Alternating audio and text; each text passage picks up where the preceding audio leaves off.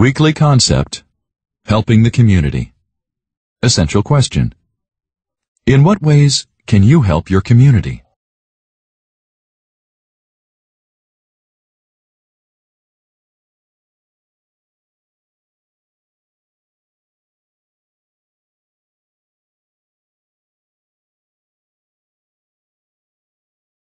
Planting hope.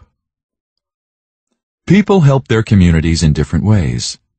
Volunteering at the library, coaching soccer, or turning a vacant lot into a community garden are just some of the ways that people give back to their communities. How do people in your community help each other? What are some things that you could do to help your community? Talk about it.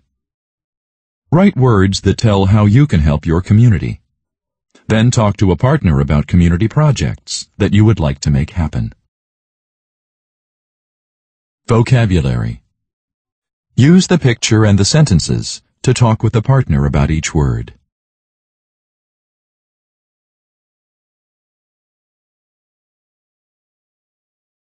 Assigned.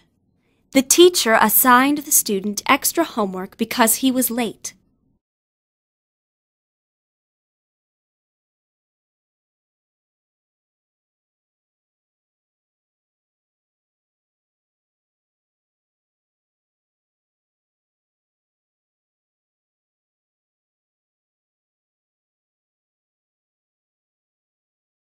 Generosity. The man showed his generosity by putting $20 in the can for charity. Generosity. Generosity means a willingness and happiness to share in an unselfish way. Generosity. Generosity means a willingness and happiness to share in an unselfish way.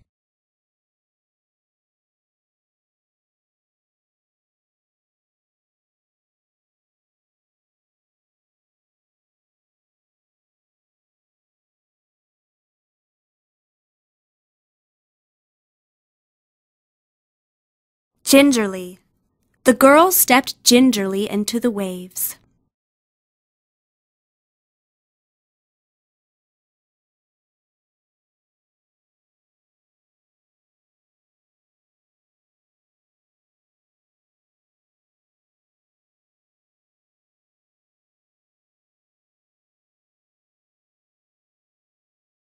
Mature.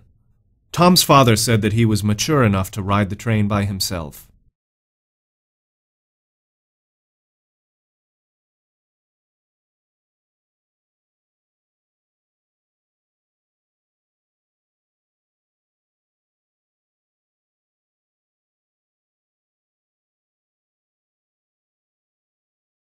Organizations.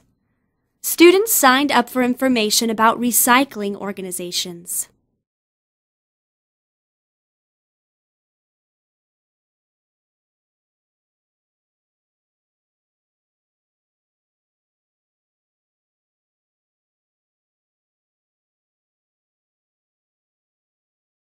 Residents.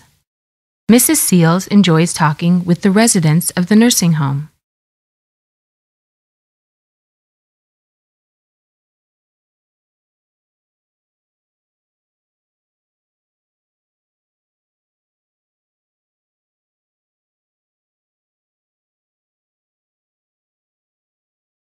Scattered. The sheep were scattered across the meadow. Scattered. To be scattered is to be spread or thrown about.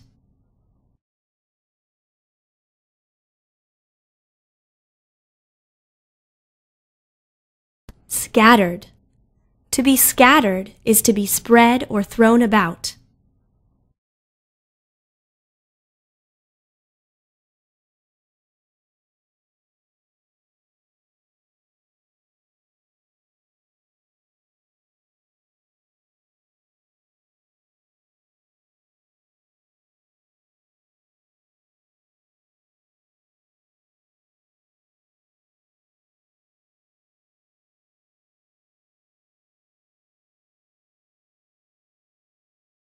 Selective.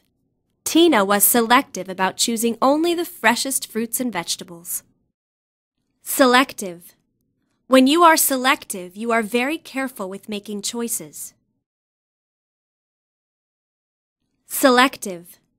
When you are selective, you are very careful with making choices.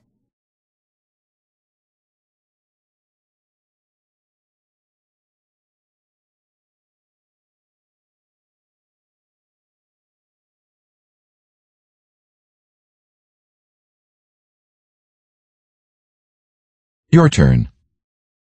Pick 3 words. Write 3 questions for your partner to answer.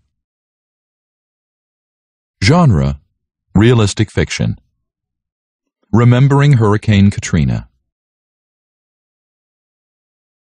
Essential question: in what ways can you help your community?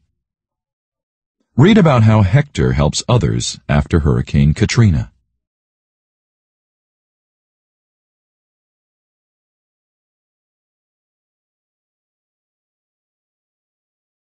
Leaning over my steering wheel, I watched the heavy clouds roll in. The sky became a darker shade of gray, and raindrops were soon scattered across my windshield. A storm was coming. Glancing at the boxes of clothes stacked in the back seat, I smiled to myself.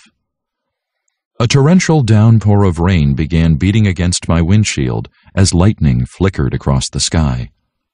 I pulled the car off the road until my driving visibility improved. People on the sidewalk held purses and briefcases over their heads in a futile effort to keep from getting wet. Children screamed and danced around in the downpour. The rain reminded me of another storm 10 years earlier. Hurricane Katrina slammed into the Gulf Coast of the United States when I was 9 years old. The ferocious storm caused untold amounts of damage.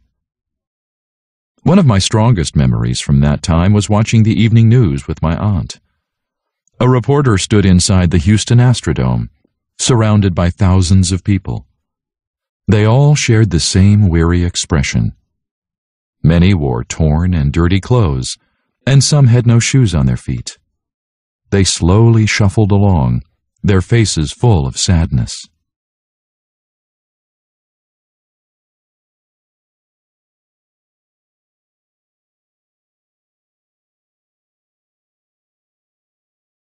"Are they here because of the hurricane?" I asked softly. Aunt Lucia nodded. "See, Hector, these people are from New Orleans, Louisiana. Just a few days ago, Hurricane Katrina destroyed their homes and possessions, and they lost everything they owned. So now they are temporary residents of the Astrodome. It's a place for them to stay until it's safe to go home." I knew a lot about Katrina. The storm had formed in hot and humid tropical weather and then traveled north. It had come so close to Texas that I worried it would strike us in Houston. It missed us, but other cities were not so lucky. The TV news reporter looked around. People tried to speak to her, but she was being selective about whom she wanted to interview. I noticed a little boy sitting behind her on a cot hugging an old teddy bear. Watching him, I knew I had to do something. The next day, my friends joined me at our volunteer club, the Houston Helpers, and together we devised a plan. We wanted to collect toys and give them to the kids at the Astrodome, because donating the toys would help bring some happiness into the lives of these families. Anxious to get started, we made lists of what we needed to do. Then every one of us was assigned a specific task.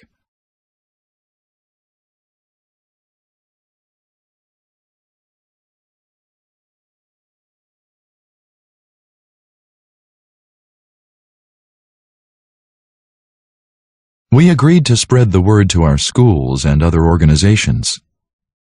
3 days later, after a Herculean effort on our part, the donation bins were overflowing with new toys. I'll never forget the day when we entered the Astrodome with our gifts.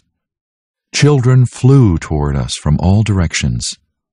Smiles lit up their faces as we pulled toys from our bags. Grateful parents thanked us for our generosity and complimented our group leaders on how thoughtful and mature we all were. Bzzz! My cell phone jolted me back to the present, and I noticed that the storm had passed.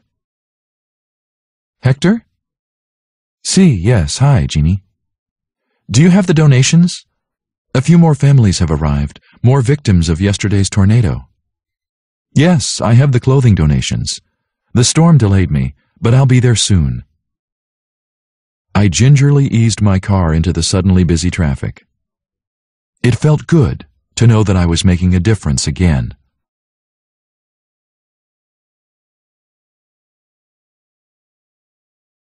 Make connections. Talk about how Hector and his friends make a difference in their community. What are some things that you have done to help your school or community?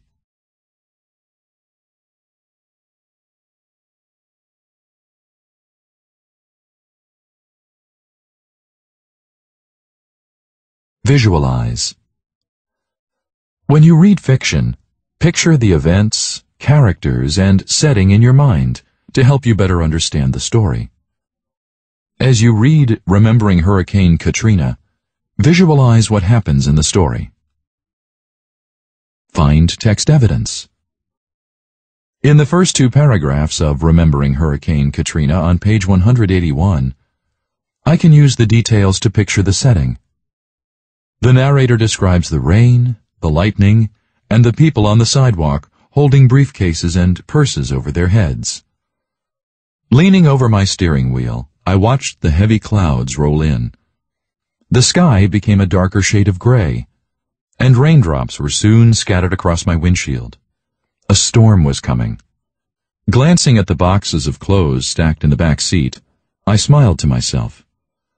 A torrential downpour of rain began beating against my windshield as lightning flickered across the sky.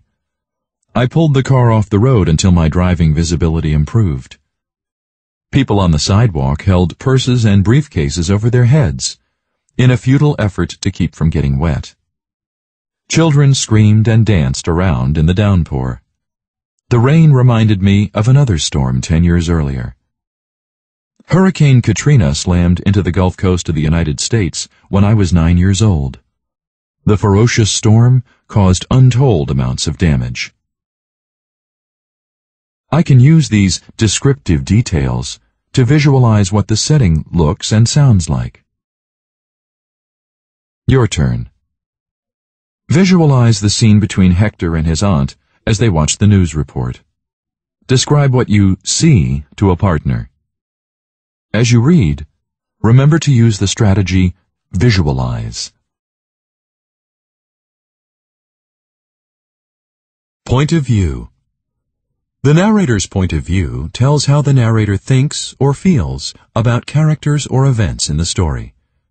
When the narrator uses the pronouns I, me, or my, the story is told by a first-person narrator. Find text evidence. When I reread page 151 of Remembering Hurricane Katrina, I see that the narrator uses the pronouns I, me, and my. That tells me the story is told by a first-person narrator, Hector. I can find clues in the text about the narrator's point of view. Graphic organizer. Details.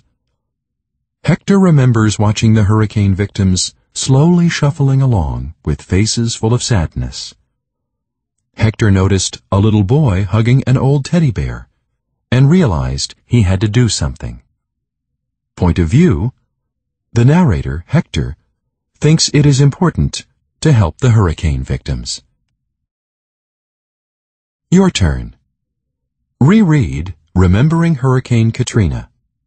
Find other details that tell the point of view.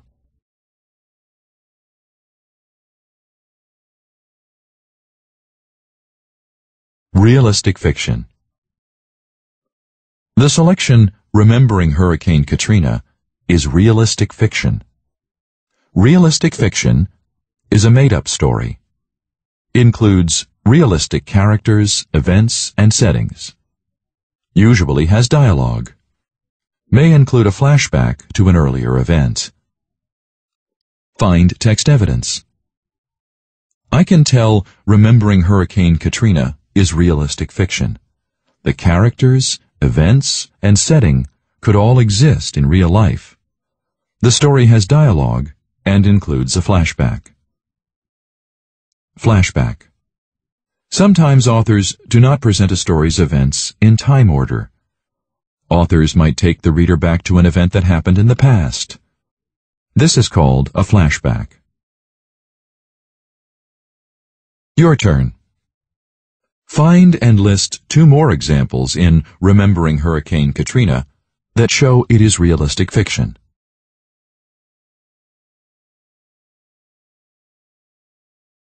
Context clues. As you read Remembering Hurricane Katrina, you may come across a word that you don't know. A definition of the word may be in the text nearby, or the word may be restated in a simpler way. Sometimes an example may be given. You can use these context clues to figure out the word's meaning.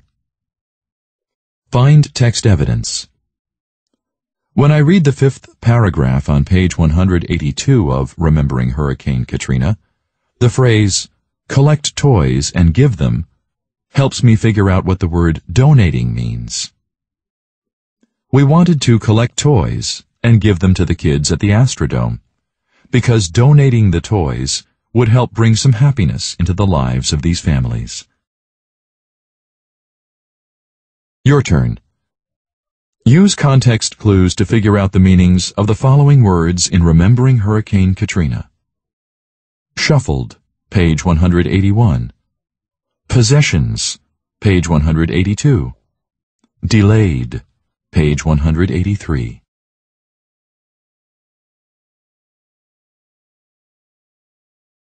Write about the text. I responded to the prompt, add descriptive details and dialogue to the scene in which the Houston helpers give the toys to the children at the Astrodome. The sounds of running feet and happy voices echoed through the Astrodome. Then one tiny girl with brown eyes shyly approached me. "I am feeling lonely without my favorite teddy bear," she said. "Do you have any stuffed animals?" I dug through the bag until I felt something soft and furry. I pulled out a fuzzy white bear. "Maybe he can be a new friend," I said as I handed her the bear. "Thank you," she said, hugging it tightly to her chest.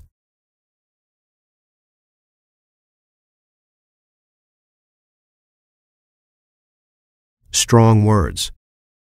I used sensory details to help readers visualize the scene. Grammar.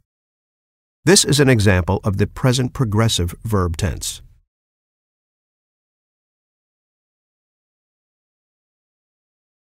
Dialogue. I wrote realistic dialogue that shows my character cares about others. Inferences. I drew inferences about what the characters would say and do.